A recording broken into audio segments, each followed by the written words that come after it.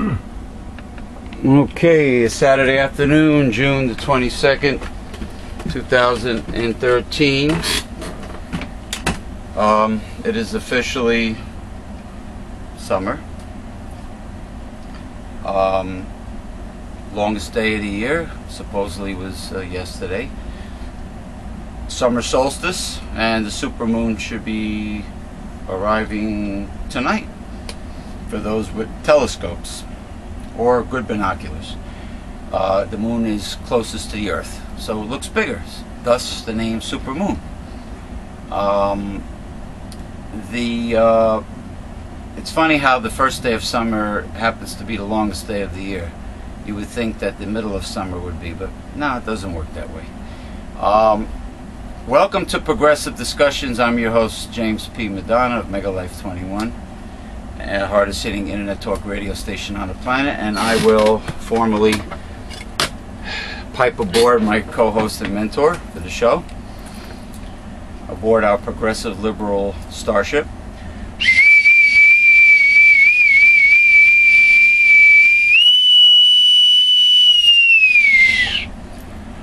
Ahoy, matey. Welcome aboard. The Reverend Dr. William J. Eisenman, the very founder of Newsletter Censored in 1977, and the new issue is out. How are you feeling this week, sir? Pretty good. Okay. Yeah, the new issue of Censored is out, and get it while it's hot off the griddle. Okay, I want to go over a couple things here.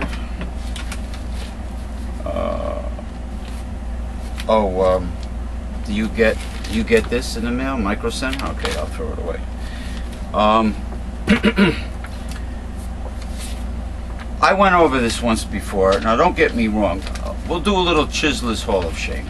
I don't have really much to talk about this week for Chiseler's Hall of Shame, but I love this buffet, don't get me wrong. For the money, it's great quality. But the coupons that they give out, okay, $1 off the lunch and $1.50 off the dinner, in fine print, it only applies to people who buy a beverage, iced tea, soda. So in reality, you're not getting $1 off the lunch buffet itself. You're getting a free drink. Now, with myself, I like ice water with fresh lemon or lime. So the soda and the iced tea doesn't apply to me. So it doesn't pay for me to use the coupon, but the point is, if it was a fair coupon, it would be $1 off the lunch buffet, period. Not you have to buy a beverage. So for those that do get soda and iced tea, they're getting a free drink. So in reality, it's not a true discounted coupon off the meal. All right, there's a catch to it.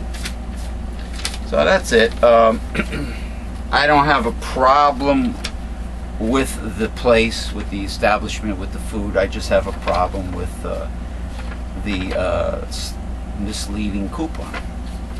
But it's nothing new in business, especially retail advertisements. How about the bars with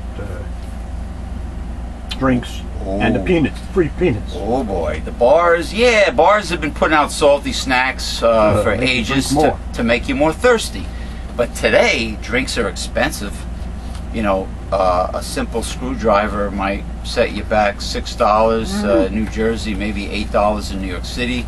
And they're not, they've been caught. They're not using a full ounce and a half, otherwise known as a jigger, of hard liquor, like they're supposed to. Put a shot of liquor in your drink.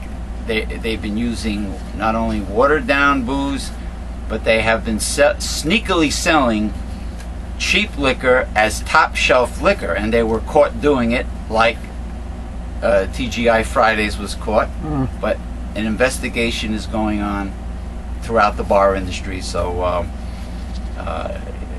it doesn't surprise me, because the people that run bars and work in bars and bartenders, it's like waitresses working the graveyard shift. It doesn't exactly attract the most functional, stable, normal Sunday go to meeting people. You know, they're some say cops are a little, you know, a little. They have issues. Let's put it that way. Yes, I have met these waitresses before in late night diners, and they have lots of issues, and so do people that work in bars. So the fact that they're doing underhanded things like this doesn't surprise me.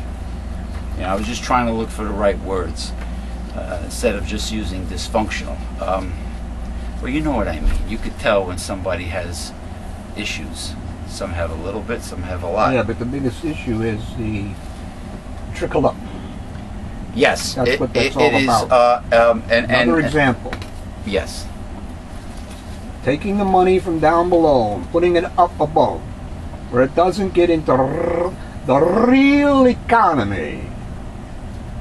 And you're also adding deregulation of businesses by conservatives that lets them get away with the shenanigans. And that's what this next Chiseler's Hall of Shame is about. I got this through the mail. Bill, see what I got? Looks like a serious from the government. Yes, it looks like a government check or something. Check or something, because it had the perforated the ends I had to tear off, you know, that were perforated all the way around. So by looking at it, anytime you see the perforation sections where you have to peel the ends off to open it, it's usually from the government, and it looks like a government check. It's usually money from the government or something very important. When you see a plain, serious, not too much information on the front except your address, and then you have the perforations.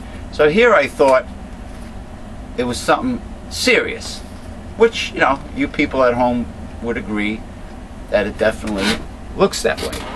Lo and behold, after I peel the perforations off and I open it up, what do I see?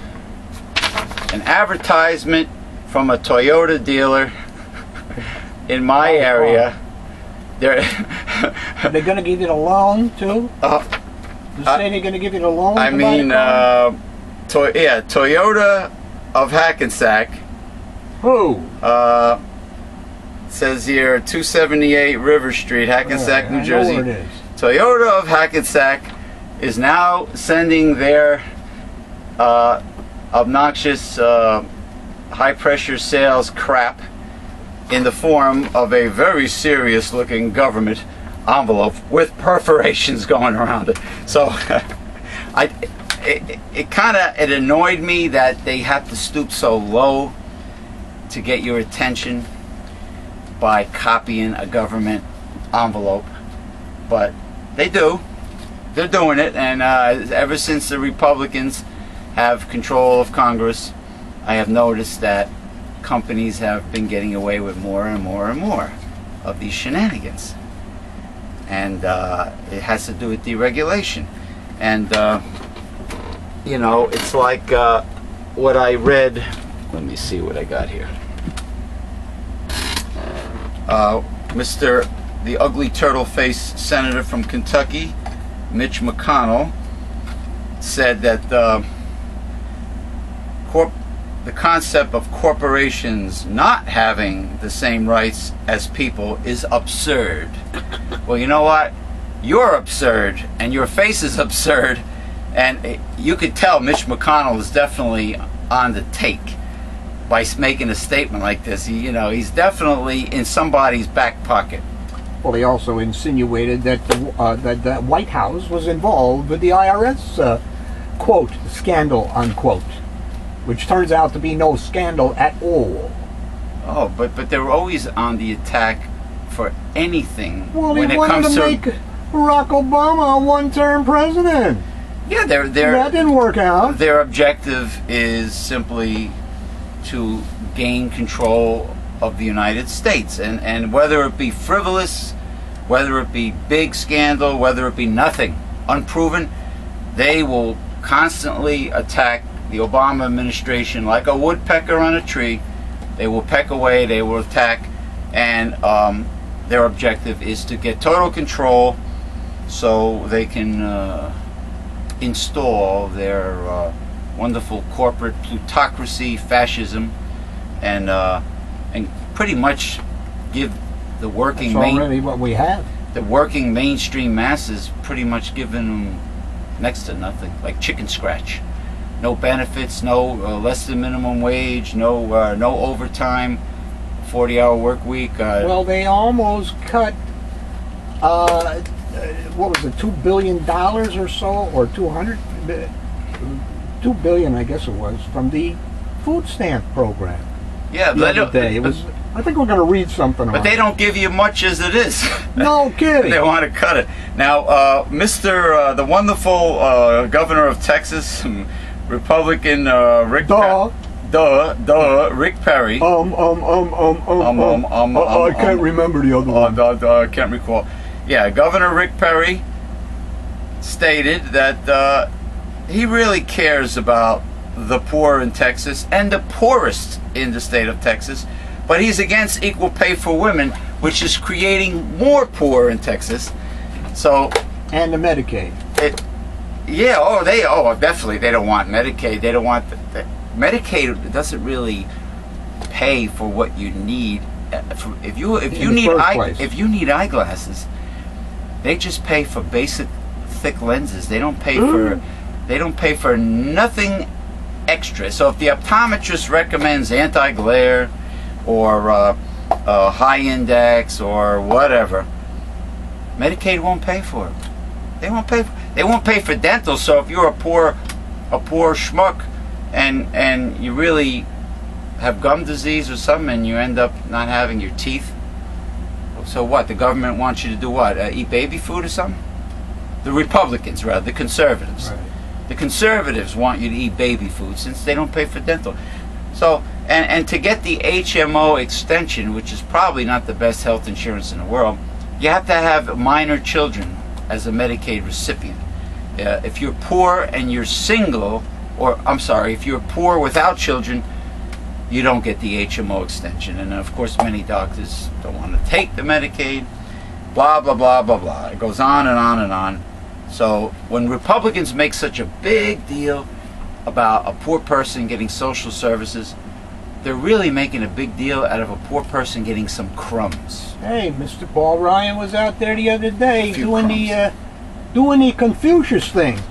Oh, he's a what? Thinking it comes from the Bible. Hey, you give a man a fish, he eats for a day. You teach him how to fish, it'll eat forever. What if the river or pond or lake or pond is? What if it's owned by the king? What if it's private? What if it's what if there's no public land around the waterways for you to fish? Or the waterways can be, like you've told me many times. What? You says about teaching a poor schmuck to fish, he'll eat for a lifetime. What if the waterways are? What happens when something's very contaminated? You always polluted, but that's something else. In other words, what the point is, by quoting this statement, it's like a quick generalization, like a quick fix with a generalized statement. They want to. It's saying that the poor are lazy, etc., etc. Like Michelle Bachmann was out also touting the cuts in benefits, etc. With her, I believe it's from Timothy. I'm not sure. I'd have to look it up in my notebook. The statement where if you don't work, you don't eat.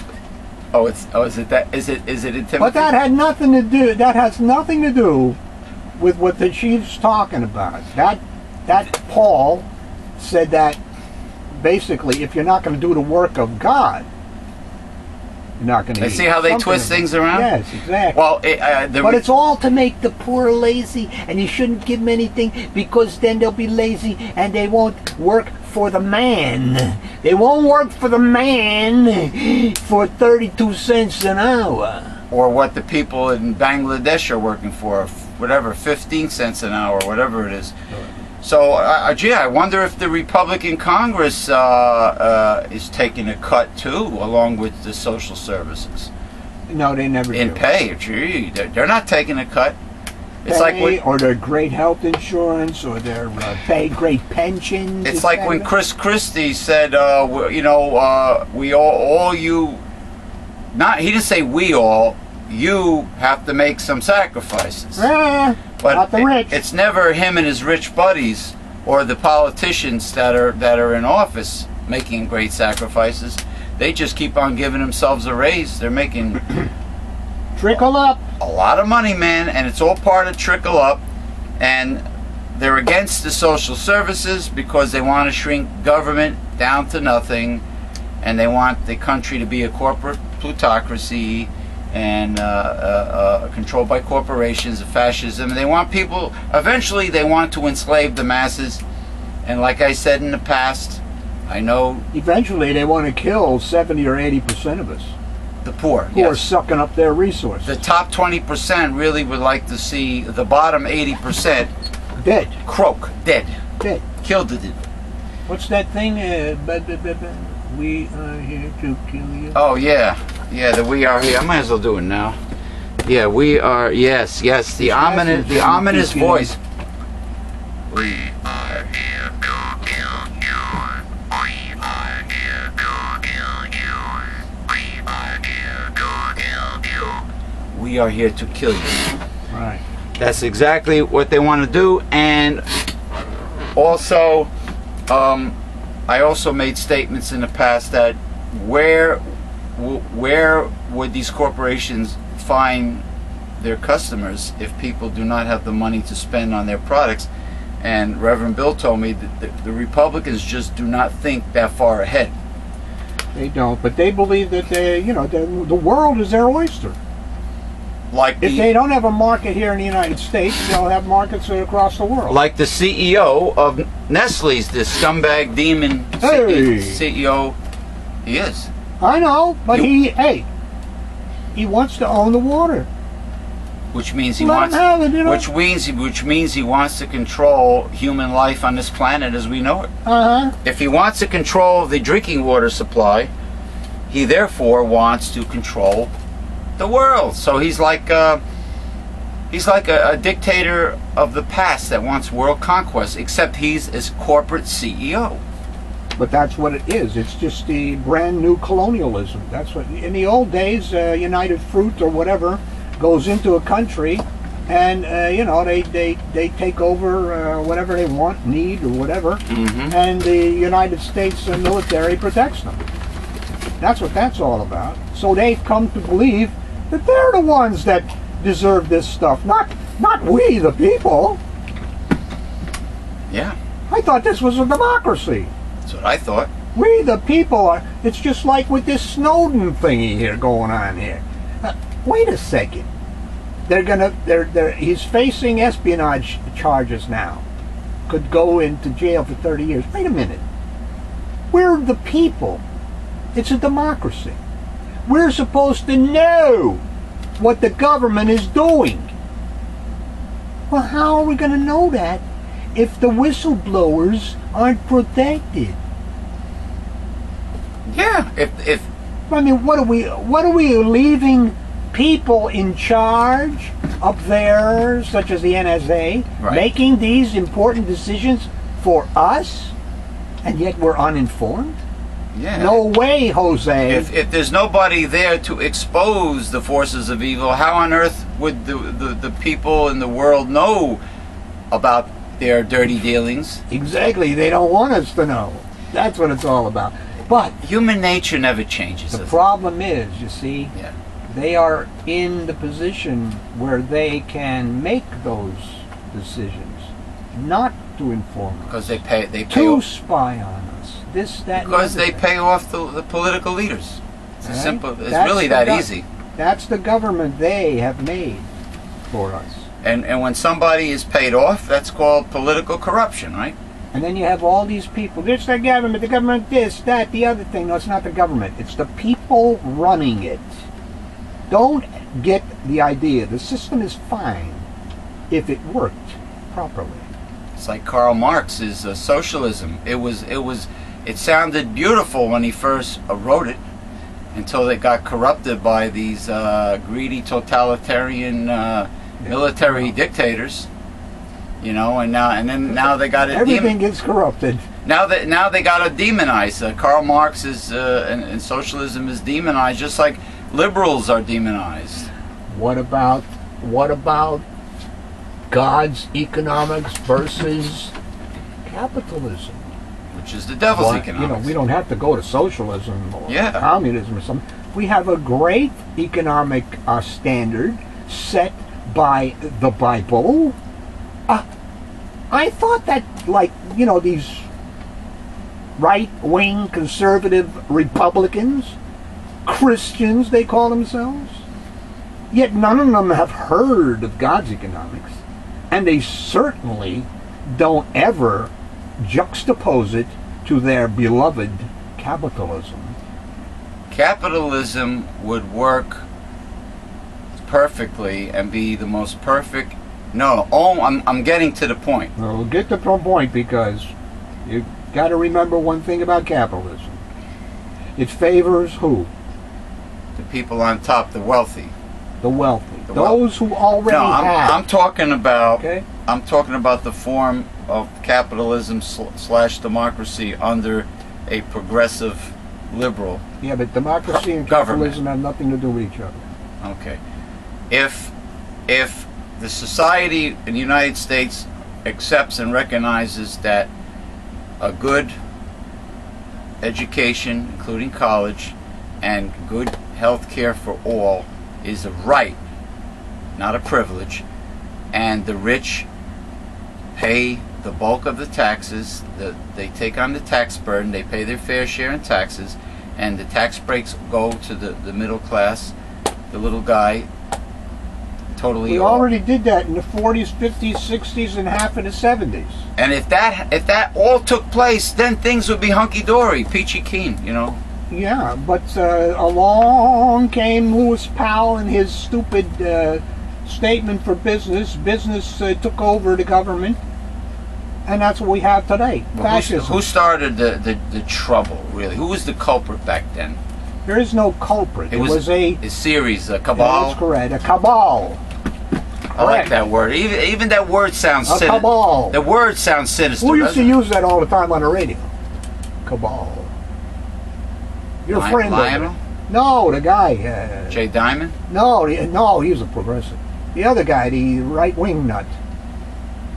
Get off my phone! Oh, Bob Grant. Bob Grant, yes, a cabal. A cabal is like a bunch of sinister people that are in cahoots. Yeah, which is another funny word, cahoots. Cahootsies. Cahootsy? All right, now for the pièce de résistance. This guy, just looking at him, gets under my skin. I hate him. And there's good reason to hate him, but just looking at his douchebag face with his stupid hairdo, you just want to strangle him and punch him out. Bill Gates of Microsoft just so happens to own 500,000 shares of Monsanto. But he said that now that his goals have changed and his focus is like off of Microsoft, and he's a very global man now. He says that he wants to do good in the world. So if somebody, if a multi-billionaire, if that's what he is, wants to do good in the world, then why on earth does he have so much money invested in the wicked, evil, poison-producing company and GMO company Monsanto? 500,000 shares. Interesting. Because these people don't recognize the contradiction that they live under. Yeah. Okay?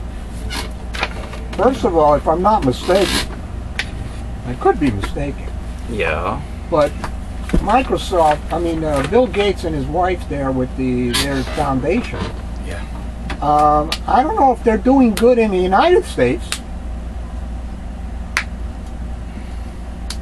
I know that they're trying to vaccine polio in Africa and get Gardasil to every girl in the world and boy. dangerous vaccines, unnecessary But what vaccines. are they doing good in the United States? I haven't heard anything, except the promotion of these toxic, unneeded vaccines in third world countries, fourth world, fifth world, whatever. But he wants to do so much good in the world, but he's in league, obviously, with Monsanto, with the evil Monsanto, by owning 500,000 shares of Monsanto. I find it interesting, and just by looking at him, he looks evil. You know, he just he's the one that said in front of a huge crowd of college kids that, you know, the real world, when you graduate, the real world, the business world, corporate, doesn't care about what you like, what you don't like, what your opinions are, what your feelings are, whether or not you find yourself. They don't really care about you. It's just a number, and blah blah blah, and then, you know, it's about the bottom line. And he said it with such glee, you know, like well, he's just stating things as they are. You know. But the point of that is, we made those things the way they are. But he didn't put it down when he said it in front of the college students. No, of course not, because he was stating it that's how it is. That I tell you all the time, but you think you can fight against these forces all the time. But that's what is. That's what is right now. Your job. Now, how to fight against them, if that's what you want to do. The jobs. In some way, you have to get the same power they have, and you have to, you know, buck them on some sort of avenue that you're going to succeed. So all these people, your average American job. That's why your average American job, especially retail, pays crap. Even far less than the cost of living than ever before. Pays crap. The benefits are crap. Your close dear friend, and I'll be a big boy here, and you gonna be generous, and I'll be generous and mention her name and say hi. Esmeralda Glutz, or is it Glutz? Glutz? Now be careful, because she's 95 years old, you know. In reality, she don't look it. That's what they on Facebook. She has 95. Is that to keep men away from her? To keep men from hitting on her? She puts down 95 years old? I have no idea. Why 95? Why not like 105? Then she'll really keep men away from her. But anyway, she works in retail, and she said that she made a statement that she runs around like over 90 miles an hour in the store. And I says, well, it sounds like your store is greatly understaffed. And she says, yeah, and also greatly underpaid. She works for Payless Shoes. Chiseler's Hall of Shame. Shame on you, Payless Shoes. No, shame on you, retail industry. So my answer to her is, you know, this is nationwide. This is across the board. Yeah. Yes. All retail people that I speak to, unless they're part of management and they're corporate ass kissers, and they suck their regional's dick, you know, I sometimes an upper management in retail would say, oh, I love my job. Yeah, because you're on your knees all the time. Would they love their job more if it were their own business? It's a good question. As God's economics has it. Well, every man his own land and his own vine. Remember that. It's very important, considering it's a contradiction to how we do it today. I know for a fact that retail managers are also very much underpaid and overworked, and all the stores are understaffed because they want you to do the job of 3 or 4 people. They want you basically to be a slave. They don't compensate. They don't compensate you for what you deserve. A huge culprit is the company that owns the Gap, which also owns Banana Republic, I believe, and Old Navy. They really treat their employees like garbage. And there are other retail establishments that do so also. It's just famous for that. And well, it's because of the culture. The culture is that you have to go to them for a job and to survive. And they know that the job market is worse than ever.